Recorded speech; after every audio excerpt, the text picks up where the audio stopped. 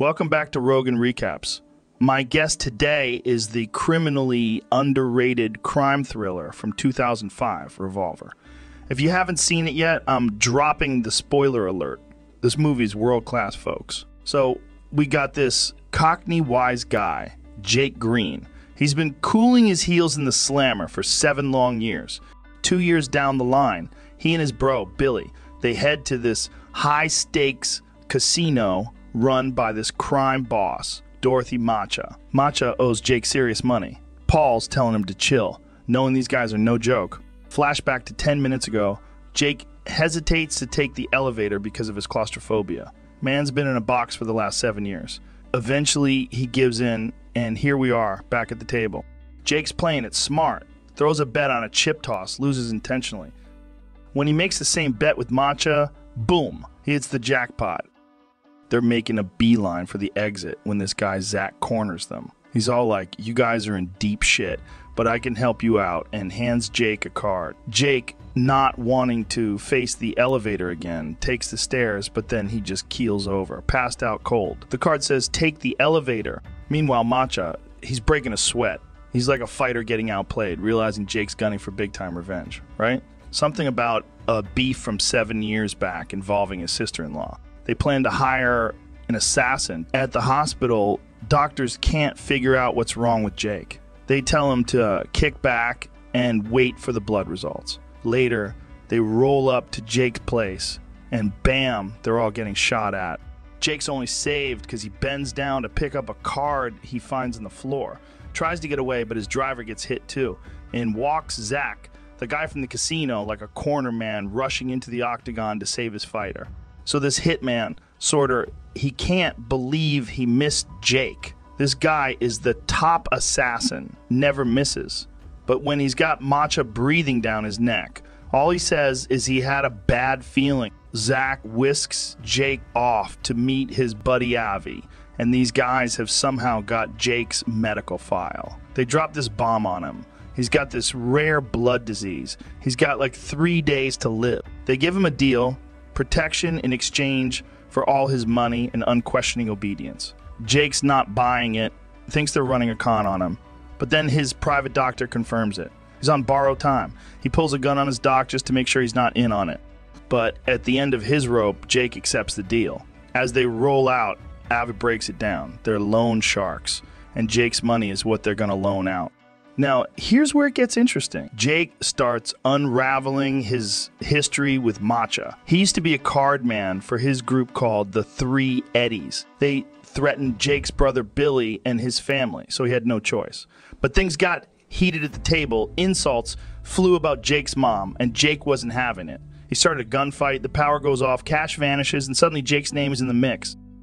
Next thing he knows, he's face-to-face with the police. To keep him silent, they threaten his niece, and in a tragic turn of events, they accidentally kill his sister-in-law when she tries to shield her daughter. Jake keeps quiet about Macha being the mastermind behind the games, and he gets slapped with a 7-year prison sentence. On the other side of the story, Macha and his right-hand man, Paul, they pay a visit to Sam Gold. Now, Gold, he's the big fish in this pond. But here's the thing about Gold. The guy doesn't entertain visitors.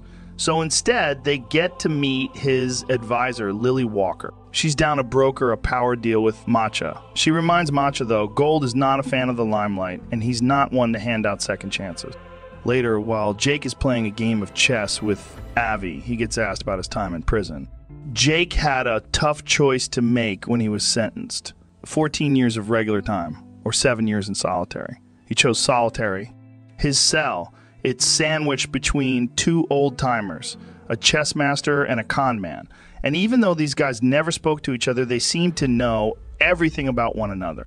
This trio, they'd communicate by leaving messages written in library books. And that's how Jake learned their formula to win any game in the world. Now, these 2 guys, they were cooking up a plan to break out of prison, and they promised to take Jake with them.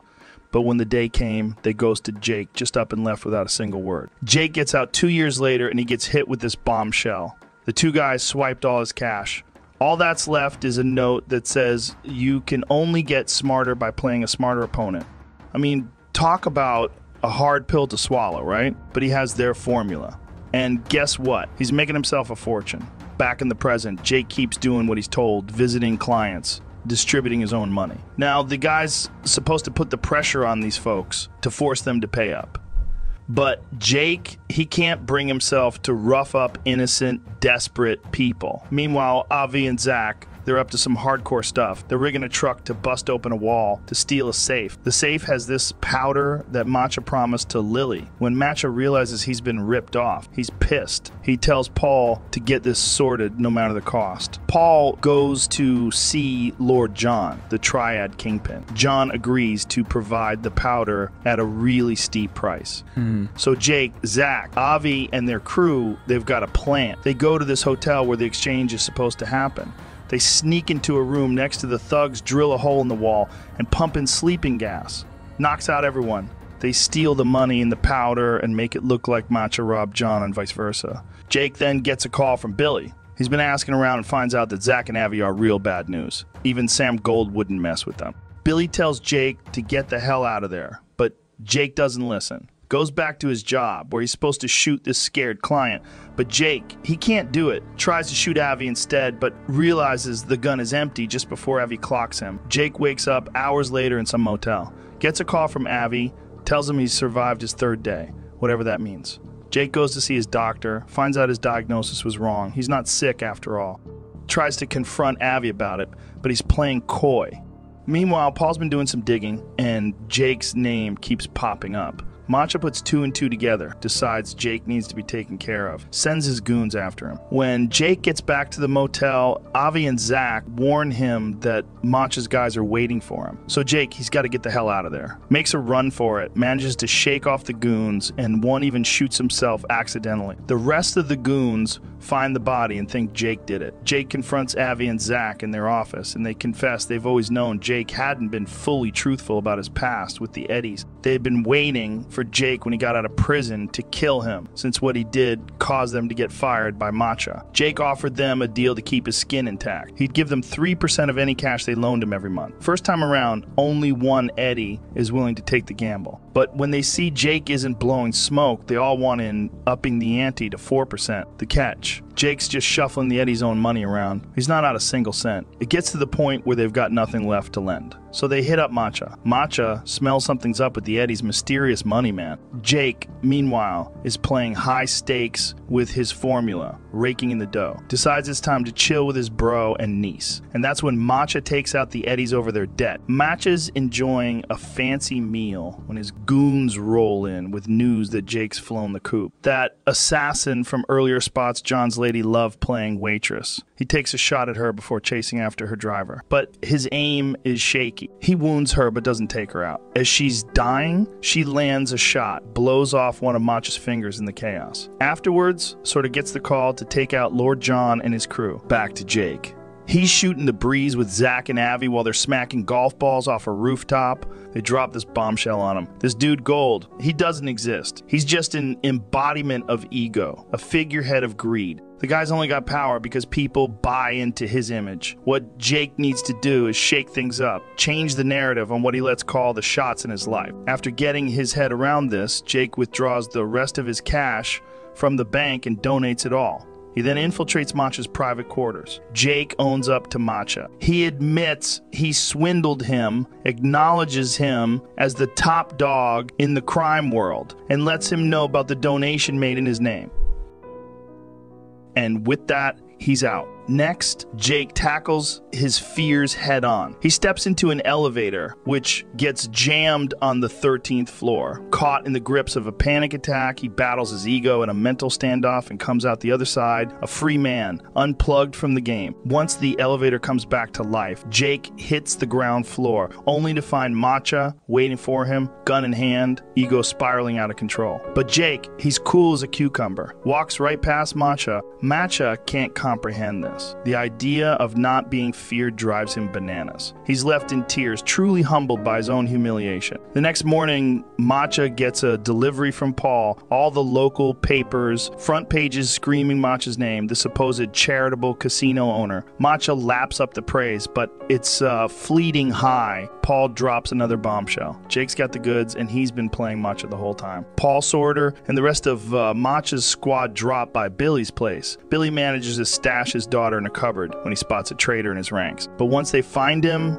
they start laying into him, pressing him for info on Jake and the goods.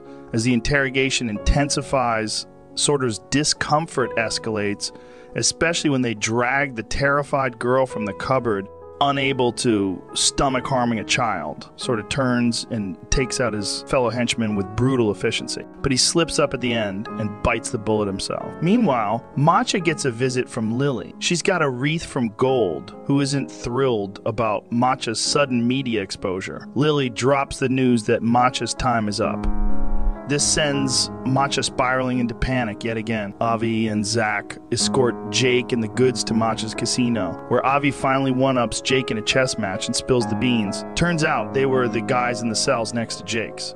They wanted to bring him in, but Jake wasn't ready to face the truth, that they're just figments of his imagination. Checkmate. But there's no time for Jake to process this because the casino's heavy hitters come to escort him to Macha, who's got the girl with him. Jake spills the bags of powder on the floor and assures his niece that everything's going to be okay. Macha's blood boils as Jake remains unfazed, even with a gun pointed at a child, humiliated and ego bruised. Macha comes to a desperate conclusion. Jake can't touch a dead man. And with that, he puts the gun to his head and pulls the trigger. Let us know what you think. Were Zach and Avi really just figments of Jake's imagination,